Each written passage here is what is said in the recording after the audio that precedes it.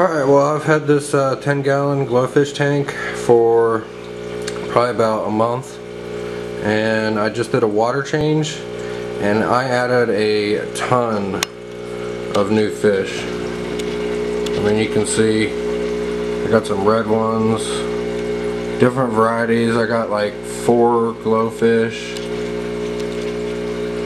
and got some new decorations, SpongeBob and his pineapple house, and what's his name? I'm not sure what his name is. That's a nice big fish I got, and I got some looks like, I don't know, some fly trap plants or something. And then this is a real plant, so that I can, it'll be beneficial to the water, it'll clean the water.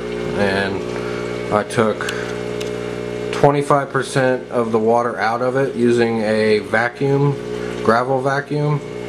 Stirred it up, washed the filter in the water that I took out.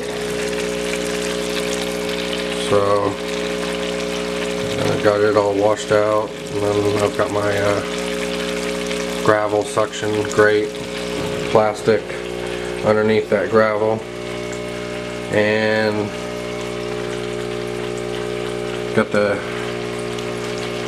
heater in the background, and it looks like it is on. You can see that red dot,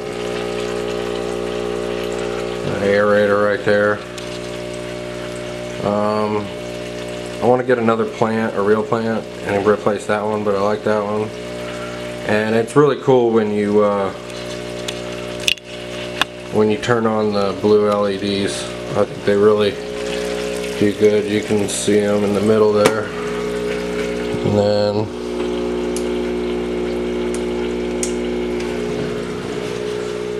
that's with the blue lights. I got lights on in the house, so it's not as dramatic, but got a ton of new fish in there. Some algae eating fish. I got a real wide